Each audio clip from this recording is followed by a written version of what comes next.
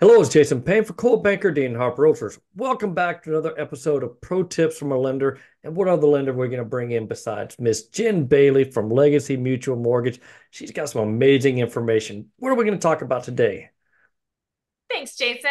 So we're going to talk about credit today. This is an important topic that everyone seems to have questions about. So we're just going to kind of cover the basics of what it takes to qualify for a mortgage and how to help your credit score. Outstanding. Yeah, people don't realize just how much their credit scores affects car loans, buying a house. I mean, if you're on the right side of credit, it just opens the world to you. And if you're on the wrong side of credit, you're about to see some numbers. Agreed. Yes, 100%. Well, I'm going to do a quick screen share because I have some slides that are really beneficial to covering this topic. So let me know once you can see my screen. I can definitely see it. All right, perfect. So when you're talking about credit, you want to understand what all goes into it, right? So some people think it's all just, whether I have a varying type of credit. But no, there's actually a lot to it. So this pie chart actually gives you a good idea of how much is attributed to what item, right? So as you can see, payment history, making on-time payments for anything you have on your credit report, auto loans, credit cards, student loans, that type of stuff, mortgage. That makes up 35% of what determines your credit score. So that's a really important one. So paying everything on time is very important. The 30% one is the next most important one. That's utilization.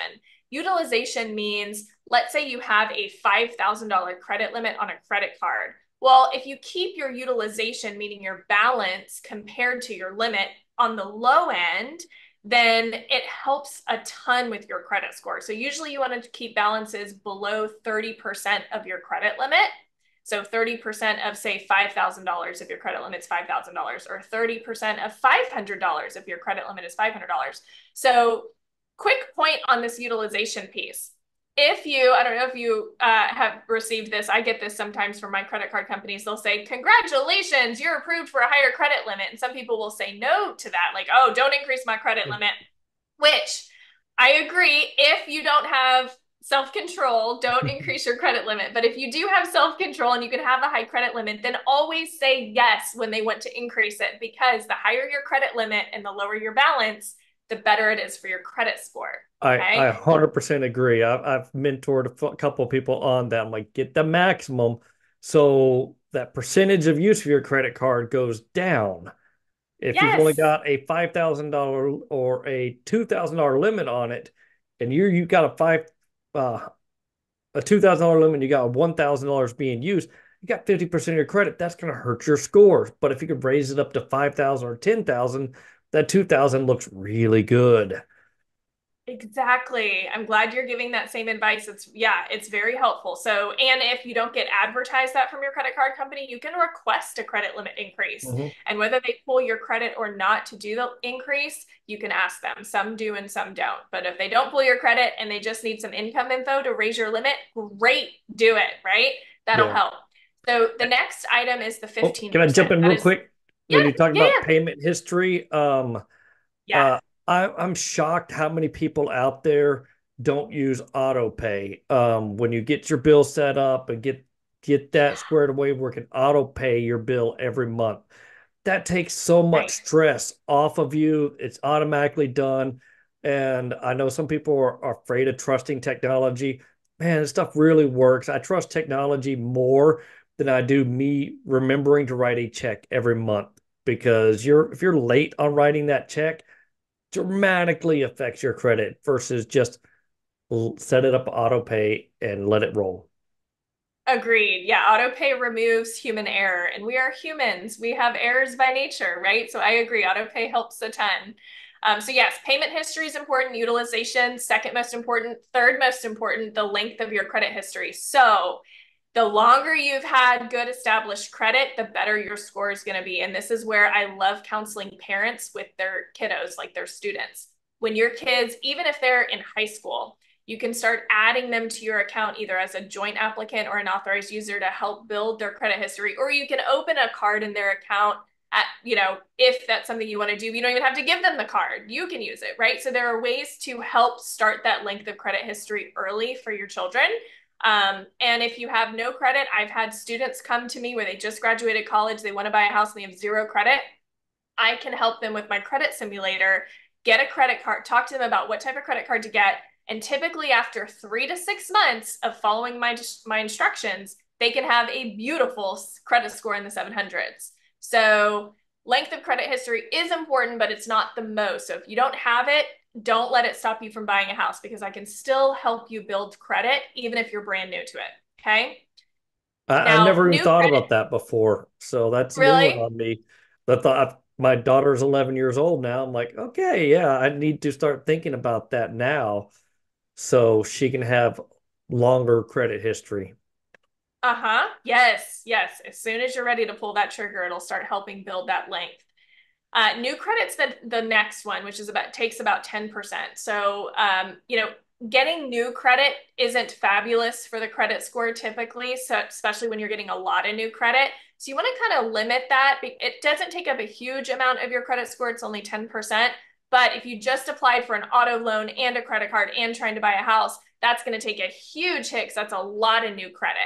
And then the last one, credit mix. This one I love because it's a simple one. Credit mix just means it's really good to have a variety of types of credit on your trade line, meaning have a revolving credit card, have an auto loan, and have a mortgage. That's three different types of credit mixes, right? So that's a beneficial thing too. We find that a lot of our clients who've never bought a house, after they buy a home, within a couple of months of making mortgage payments, their score jumps up. And it's you would think it would go down because now you have this huge mortgage liability, but in fact, it goes up if you're paying it on time because it's showing not only can you handle a mortgage, but your score is going to improve because now you have a new type of trade line that you've never had before. So it's good to have a variety.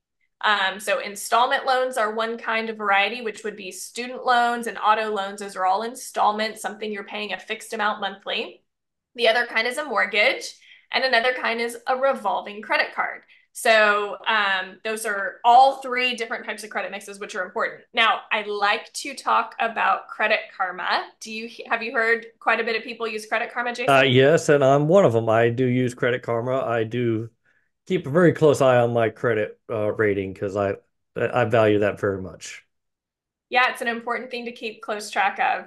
I do as well, and Credit Karma is one of my favorites. They have their benefits and their downsides, but what I do like about Credit Karma is it notifies you on what's going on with your credit. They'll send you emails constantly. Oh, your credit score went up. Oh, it went down, and then you can go log in and see what's affecting it. It shows everything that's on your credit and what the balances are and what the monthly payments are. So it's really, really informative. Here's the caution I give with Credit Karma. The one thing that it's important for my clients to remember, because every time they come to me, they're like, well, my Credit Karma is a 650, or my credit score is a 650 according to Credit Karma. And I say, oh, that's awesome. I'm glad you're using Credit Karma to keep track of your credit. But here's something to remember.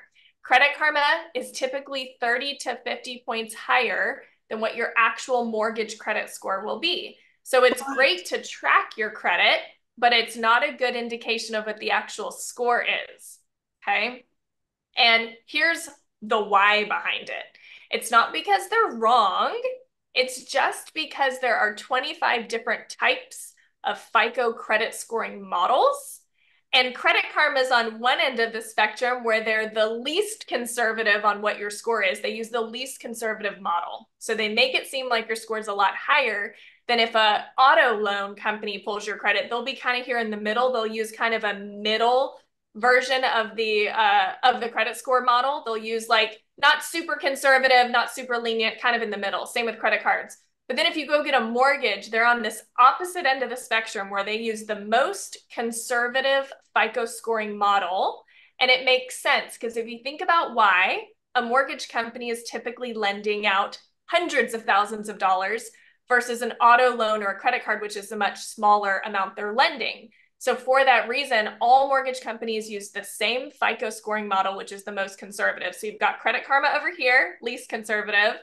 Mortgage companies over here, most conservative. So it's not that any of them are wrong. It's just they're using a different model that's required for that type of lending.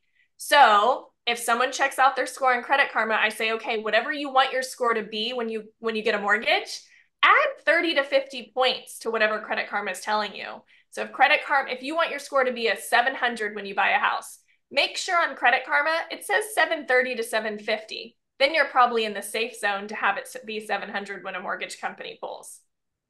Wow, Make that is sense? amazing information. Yeah, I did not realize that. So I've always looked at there and I'm like, yeah, like I got good credit and I'm proud of it. I joke around, it's like I wish you could wear like your credit score as like a necklace around your neck and just judge. Okay, I shouldn't say judge people by that, but if I was a single man and wanted to date somebody, kind of now that I'm a little bit older, I'm like I kind of would make sure the girl I'm dating got a good credit score. That's funny, Jason. A little bit of a slippery slope to getting a social credit score when No, I we do talk not about want that. That's for damn sure. I do not want a social credit score. good, good, good. I hear you though. It's really important. My husband and I, that was an important thing to us when we got married is what's your credit score? I'm not buying a house with you till it's good, you know. So Exactly. it's important. Smart people. And here's the last slide I wanted to show because it helps people understand how to establish and improve credit. I can help people establish and improve credit because I have a really great simulator that I pay for that helps me figure out what to do with people's credit. But if you want to do it on your own, here's some good tips. So apply for one or two secured, not unsecured, secured credit cards with at least a $300 balance per card. And then you can use it to buy regular stuff, groceries, shopping, whatever it is. But then at the end of the month, make sure you're paying it down to at least 30% of the credit limit. 10 to 20% is better, but not everyone can afford to do that. So 30%, I would keep that as the rule of thumb. If your credit card is, I don't know what your credit card, limit is going to be, but let's say, for example, you have a $500 credit limit. You want to make sure that your balance is $150 a month or less at the end of the month, which is 30% of 500. So just take 30% times your total credit limit. Make sure you keep that balance below that at the end of every month. Here's another one. This is the good one with the people who are struggling with bad credit or have a kiddo and they want to build credit.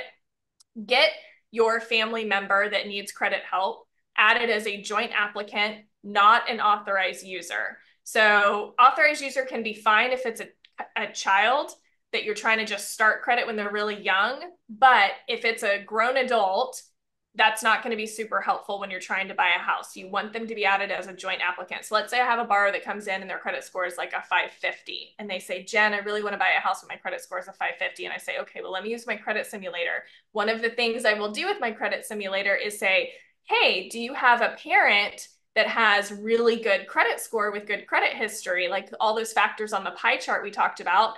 If they have good factors and a good score, let's talk about seeing if they'll be willing to add you as a joint applicant. If they are, then that can help improve your credit within typically around 3 months.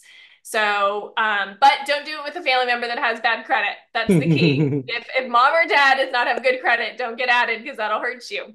Gotcha. And then finally, make payments on time. That is key. And don't Set miss up auto mortgage payments. payments. Yeah, don't miss any payments if you can. Make everything on time. So that high level is a great way to help establish and improve credit as well as understand what goes into the credit score. Um, Quick question. I know this affects credit as well.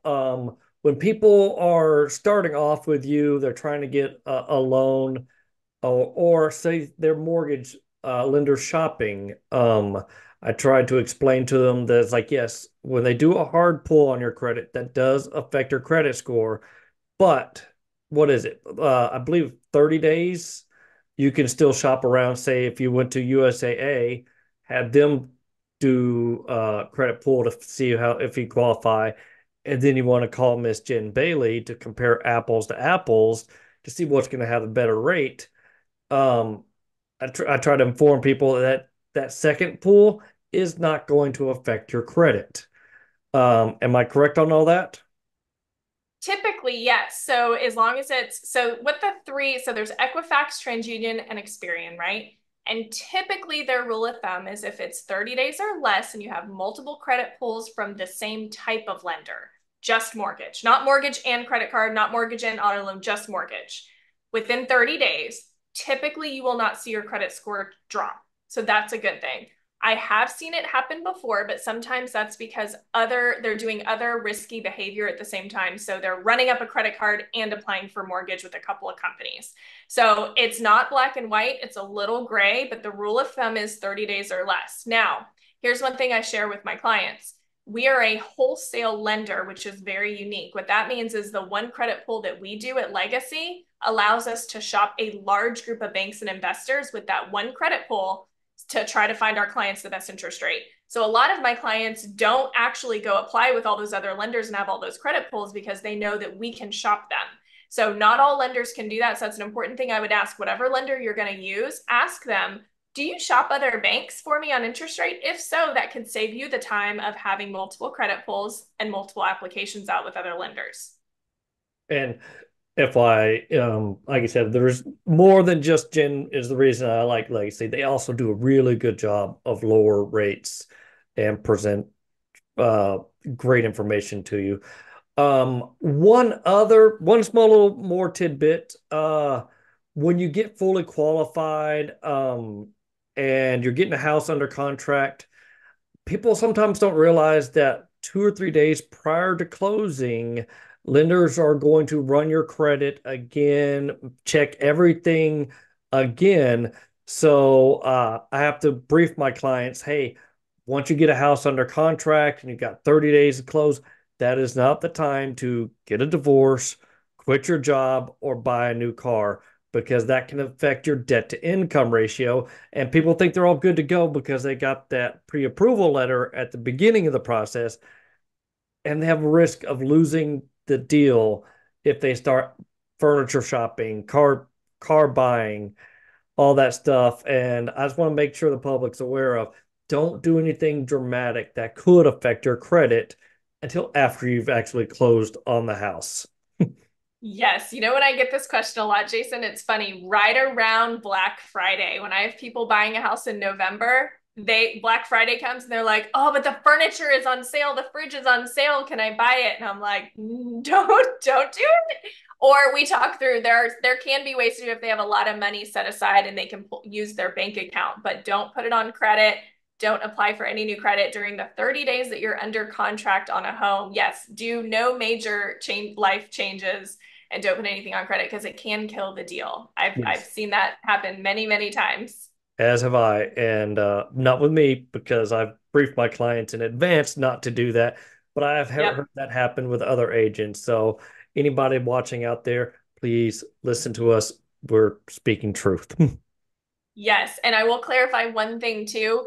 I'm not sure about other lenders, but we do not re-pull the credit right before closing. It's a little different. So we Oh, don't okay. re-pull credit, but what we do is there's this thing called a UDN that we have to activate. So as soon as someone goes under contract at the beginning of the 30 days, we activate this UDN. And what that does is it lets us know if any credit is obtained. All three bureaus are reporting back to us for an entire month while they're under contract saying whether any new credit has been obtained. So we get notified. We do not actually re-pull credit. And I only wanted to clarify that because some people might be worried, oh man, when I buy a house, I have two credit pulls. But no, with us, we don't. There's only one credit pull, but we do activate this notifier, so to speak, that'll notify us. So other lenders, I'm not sure if they re-pull at the end. They might, but we do not. Gotcha. So you would get notified if all of a sudden they take out a car loan, and then you Yeah, like have to let them know it's like we need to redo these numbers because your debt to income ratio was kind of close, and right. now you just added a car loan because I got notified about it. Yep, exactly. And yeah, if that shifts their debt to income ratio, guess what? You don't qualify for the loan no more. I know. That's never a fun call to make. That's why, just like you, we make sure to warn them. We make fun, we make jokes and tell them like, don't go buy a jet ski, don't go buy a boat, like don't don't go buy anything. Exactly. Let me know if there's any major changes in your life before anything happens. Let me know. Run it by your lender first. Yes. Day after closing, you're good to buy whatever you You're want. good to go. Have as much fun as you want. Yeah. All right. Well, you got anything else for us today? On credit side, that's it. Those are the main Outstanding. things. Well, I hope if you've been watching this, you found this information valuable. I'm going to have Miss Jen Bailey's contact information in the description box as well with mine. If you're looking for a real estate agent, I'll be happy to help you. I do specialize in like the whole Texas Hill Country area, including like the Church Cibolo area around Randolph Air Force Base, New Braunfels, Bulverde, and Bernie. Those are the areas I really specialize in. And Miss Jen Bailey, well, she specializes in all things mortgage related lending in this whole area. So do not hesitate to give her a call. That's going to be her actual phone number. And she does answer her phone when she's available and very helpful to answer your questions if you just give her a call. All right. Thanks, Jason. No, my pleasure. And I appreciate you coming on again today. And that's going to do it. Make sure you hit that like and subscribe button you haven't done also already. All right. And also, if you know somebody who might want to see this video, be sure to share it with them. All right. Take care for now. Bye. Bye.